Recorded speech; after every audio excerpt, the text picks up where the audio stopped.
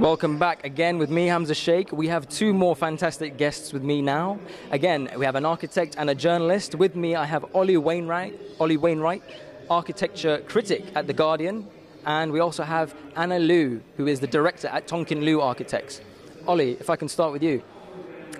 Let me just say, I think you know what makes a building extraordinary.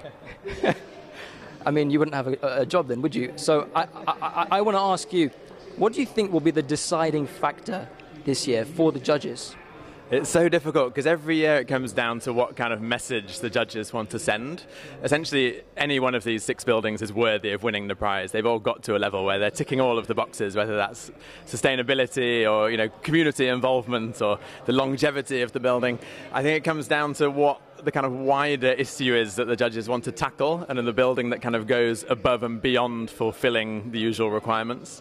So to me, that would either be the Hackney Primary School that kind of has a kind of impact beyond the bounds of its site, or a building like the Magdalen Library, which is just kind of an exquisitely crafted, incredibly beautiful piece of architecture. So it's that kind of extra deciding factor that pushes it.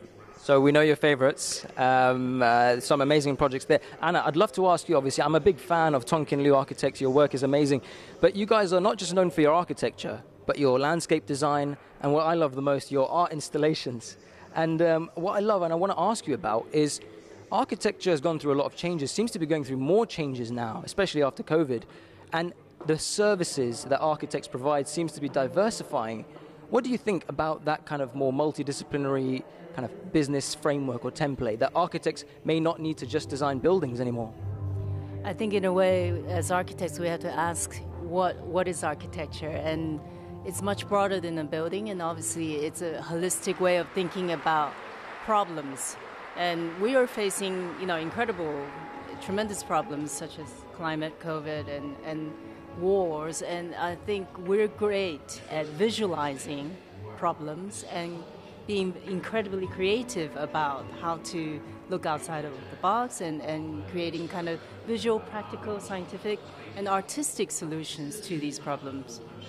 So it's a kind of holistic entity that an approach that we would advocate. It's amazing, and again, sustainability again being definitely seems like the emphasis this year. Olly, I'd love to ask you, as a journalist, I asked this to Ellie Stethaki, I think it's good to ask journalists this question. What excites you about architecture? Why are you writing about architecture?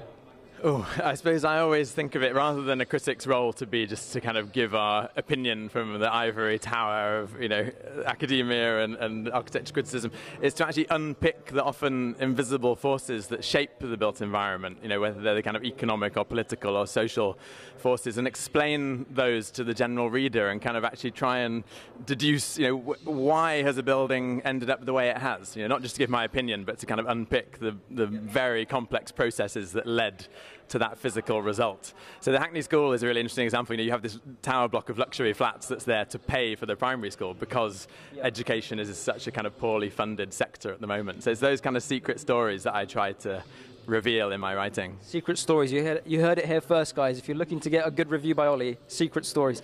Anna, very quickly, tell us, who do you think is going to win?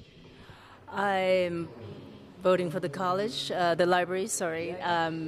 It has this incredible gravitas and lightness at the same time. Obviously beautifully crafted, and it sort of encompasses architectural excellence.